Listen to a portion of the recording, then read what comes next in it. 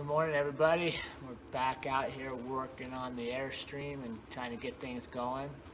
And I thought, kind of a break from the construction stuff, we'd share a little more about why we're even doing this and how we got here. Because I'll tell you, this was never something I envisioned doing. I never saw it in my future, but with our kids getting older and kind of life speeding up on us, it was something that Andrea actually brought to us, sitting on the river.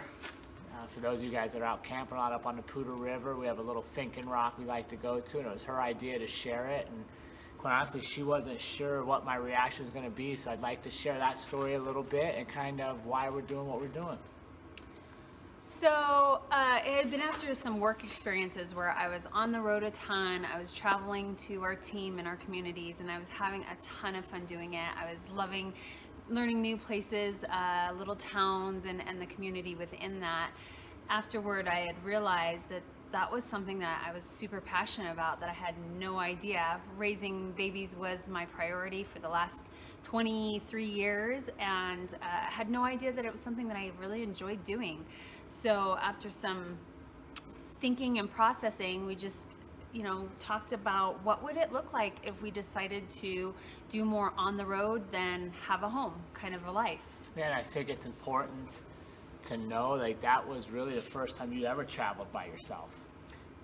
Mostly, yeah. The first time you had, driven all those miles without us, and it coincided with me retiring from police work after 21 years, so I was able to stay at home, and we had some local businesses, so I could run those and be with the kids, and you took off on the road and really found a new side of yourself that I don't think we knew was really there. Yeah, it was nothing that had been developed or thought about or even, practiced ever in my life. So it was definitely an exciting time, and that really got us having conversations about what does the next chapter in our life look like. We still have, 18 to 20 months of family activities and kids at home, and then if and when they choose to do something else, what does that mean for us, and what passions do we have, and how do we work and enjoy life all together. Yeah, one of the benefits to having your kids early is when they do leave, you're still young enough to really enjoy all that's out there in the world and physically able to partake in it and explore. So, for me, I just saw people that were always putting things off until later in life, and then they didn't get to it, and maybe their health deteriorated or life circumstances hit them, and everything kind of went to the back burner, and I didn't want to accept that. I wanted more in life, and I wanted more experiences, more travel, more opportunities, and this provides us that.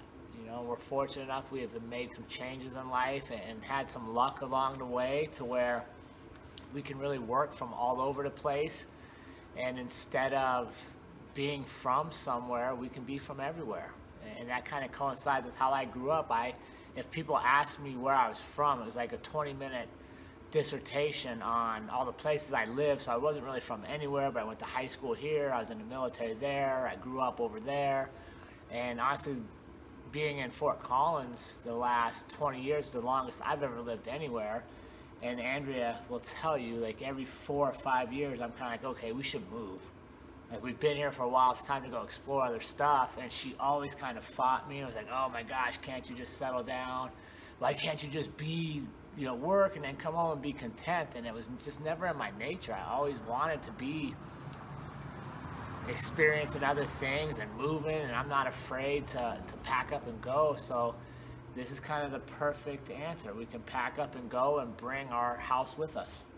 Well, we've done a ton of work in between when we actually get on the road to where we started. If there is a starting point, we can go into downsizing our first home into this home that we're in now, and creating work that allows us to be on the go, and that's been a ton of effort and energy and love and reconstruction of what our dreams have been, and it evolves consistently and continually as well. So, you know, I don't think as people are starting to think about what else in life is possible, that there's a black and white answer, or that it doesn't evolve in time, and ours surely has. And it's kind of been interesting to have the dreams build upon each other, and have it all seem like, gosh, there was a reason and a purpose that we did this step or this step or this step to get to where we're headed next. So, or that we didn't do a step. Yeah.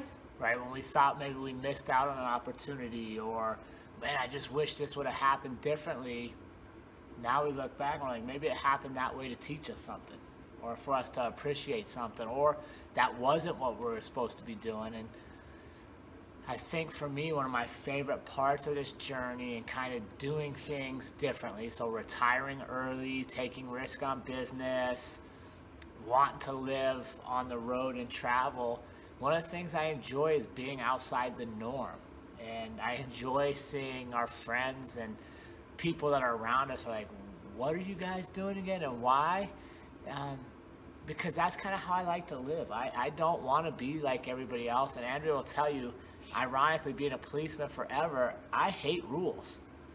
And you know, when people put rules on me, like, I'm almost always going to do the opposite. And this kind of feels like that. Rebels, man, rebels. So stay tuned. We look forward to continuing to have you with us on this journey that we called the Abundant Life, and just see where we're headed and what we're up to. And we'd love to hear from you guys, where you're headed and what you're up to, and some of your dreams and goals, because truly this adventure that we're all on, life is so much more sweet when it's shared. Yeah, and it's short. It's short, you know, and I think we're very much in tune to our time here is limited, and we don't want to waste it. And we love being around people that want to enjoy it like we do. So we appreciate you being here, and we look forward to sharing the journey. Bye for now, you guys.